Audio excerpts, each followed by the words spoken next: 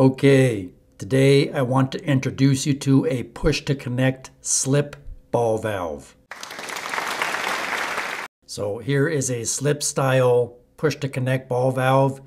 You'll notice it has an elongated body on one side. This allows you to slide or slip the ball valve onto one side of the copper pipe. And then once you get the other side of the ball valve lined up with the other side or other piece of pipe, you simply slide the ball valve up onto the other pipe into place.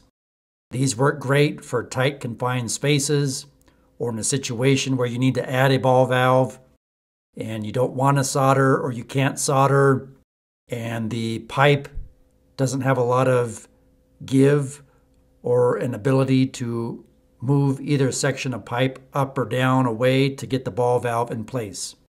Push-to-connect ball valves are also plumbing code compliant. So here is the tools I need to install this slip push-to-connect ball valve: Scotch-Brite pad, a rimming tool, tubing cutter, Sharpie, and an install removal tool. So here's the situation. I have this copper pipe and I can't move either side of the pipe up or down. There's no wiggle room. You can see the pipe comes through the floor. It's rigid. I don't have an ability to go down and move it. And up top, you can see the other side of the copper pipe. If we follow it, goes up, 90s over, attaches to the water inlet, coming through the water meter. I can't move that either.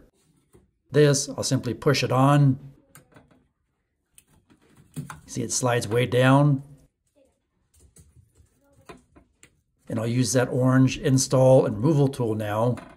Attach it to the pipe, slide that removal tool underneath that push to connect ball valve.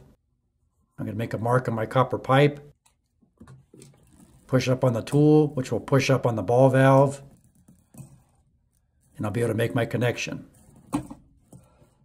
And the mark I made with the Sharpie, make sure I get it pushed in far enough. And there we go. Repair has been completed.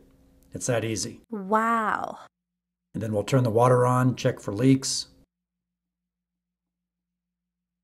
And be sure to clean the pipe inside and out before you install that push-to-connect ball valve, because you do not want to nick or damage the O-rings inside the ball valve.